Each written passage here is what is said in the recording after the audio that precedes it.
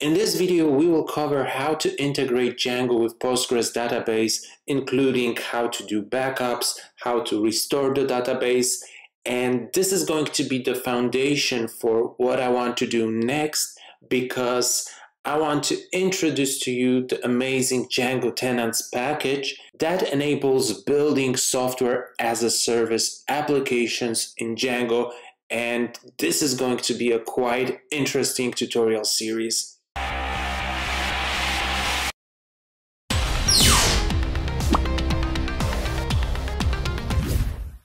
Alright, so I'm inside of my newly created Django project in the settings.py file, and I'm looking at the database settings that are default to SQLite 3. We will replace them with the Postgres settings a little bit later, but for now, let's jump into the article that I wrote for this particular video, and we will use it as a reference. So first of all, what you need to do is to install Postgres. And if you're on Mac, you can use Homebrew for this. What I recommend doing is getting the PostgreSQL version 17, because this version supports the vector extension, and this means that later we will be able to create a RAG application, so an AI application that will enable us to talk to the documents that we upload to our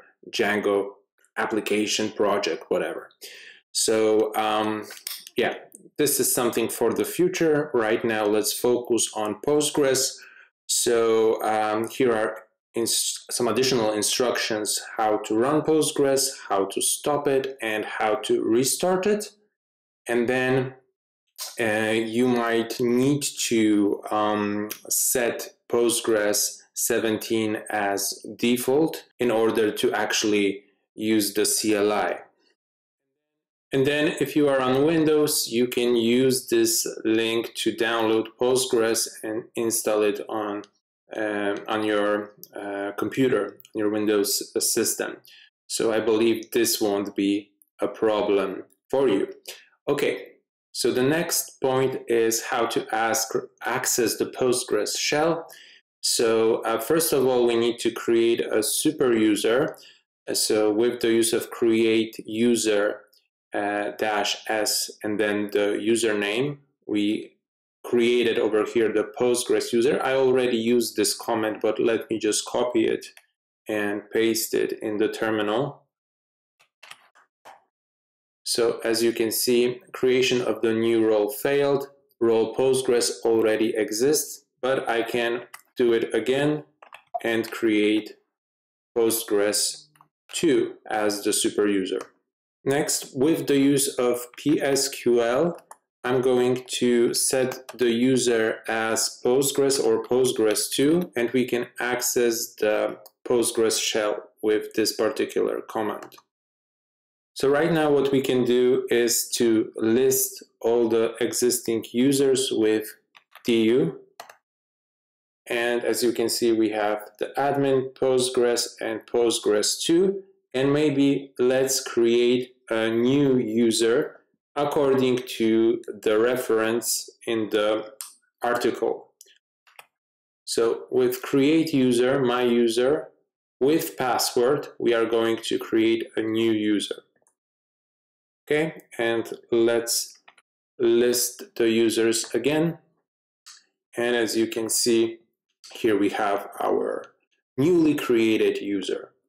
If we want to create another user and assign some roles, we can do it in a similar way with specifying what the roles are going to be. So in this case, super user, create DB, create role, and then the password is the same as for my user. And then we can list the users again.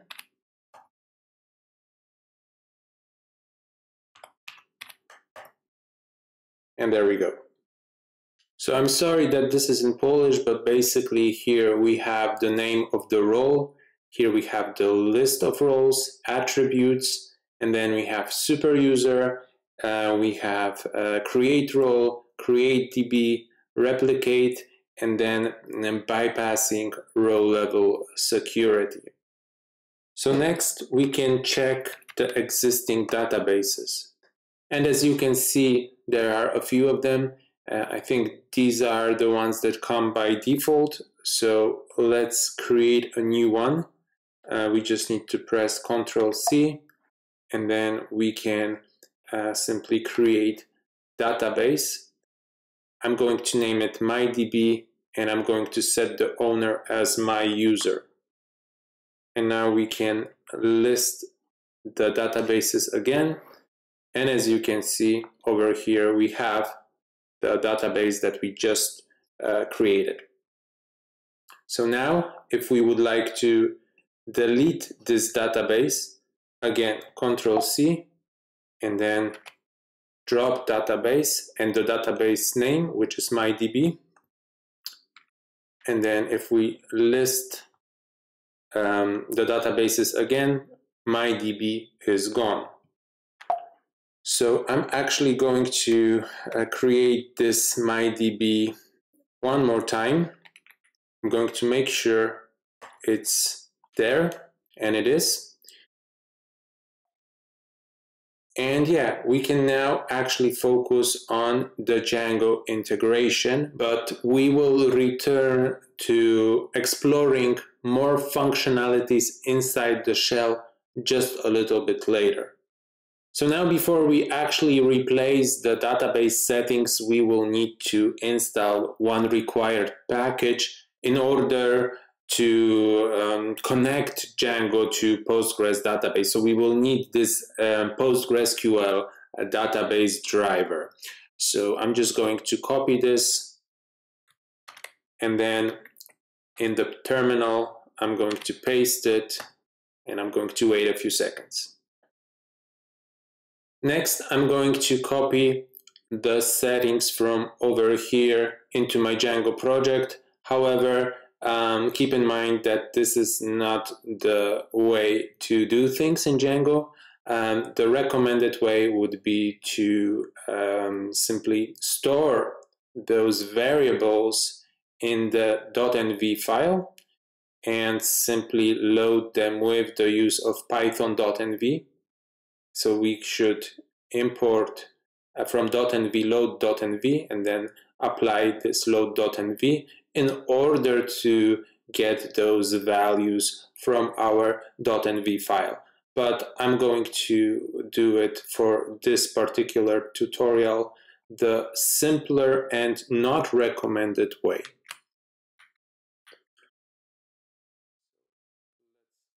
So let's comment this out, and let's paste the Postgres settings down below. So I specified that the name of the DB that I want to connect to is MyDB, the user is my user. Since I'm on Mac and I'm using Postgres locally, I don't need to care much about the password. It wasn't set anyway. And then the host is localhost and port is 5432. So now I'm going to save the settings.py file, and I'm going to check if this actually works by doing the migrations. So Python manage py migrate. And I'm not inside of the project folder, so let me go inside the app. So right now I have access to this manage py file, and I'm going to do the migration one more time.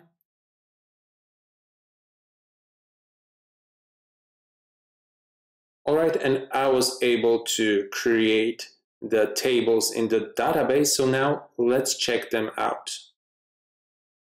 So I'm going to quit this shell, and I'm going to access a particular database. And this database is going to be the one specified over here. So with the use of PSQL, user will be my user, and then the database is going to be my DB. We will go inside. And now we can list all the tables.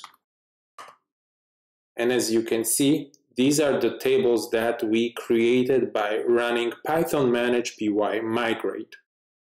So now we can write select all from auth user. So we are getting the data from this particular table, and we have no records. But if we run python manage py create super user, let's create one super user very quickly. Now we should get one record. So I'm going to run this one more time.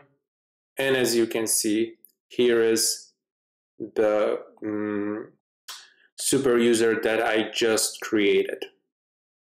Now let's learn how to create backups. So we can do it in a simple manner, or we can do it with a timestamp.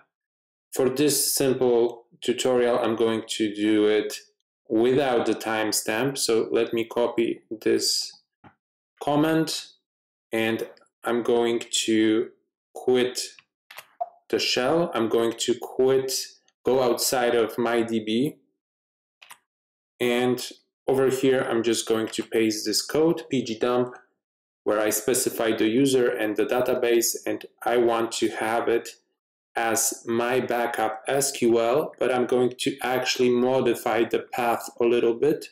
So I'm going to place it on the desktop. Okay, do we see it over here? Yeah, there we go. This is our backup. So now what we can do is to actually create a new database and try to get the data where we have basically one record, one super user, and put it inside of this newly created database. So I'm going to access the shell again with Postgres, and then over here I'm just going to create a new database called new DB, and the owner is going to be my user. And now we can list the databases. Okay, so here is our newly created database. And then what we are going to do is to head over to this restore backup section.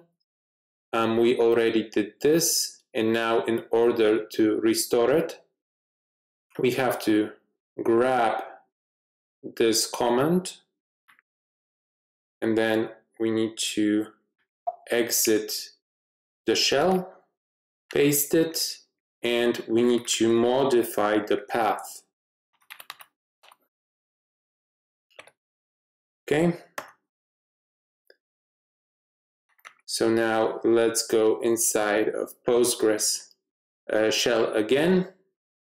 And actually this is wrong. What we need to do is to access a specific database. So PSQL, and then you as my user, and the database was newDB, I think.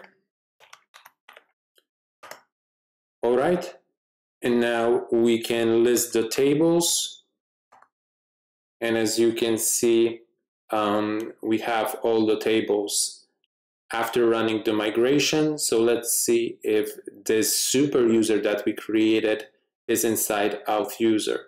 So select all from, and then auth user, and here we have it. So yeah, I think I'm going to finish this tutorial over here, and I honestly don't know how things work on Windows, but you might need to use a password in order to connect, And in that case, you need to create a database with the password. So you can simply use this PG password form, copy and adjust this particular command, or you can use the PG pass. So yeah, one last thing that I would like to ask is if you would like to see the Django tenants package overview and how to build software as a service applications in Django.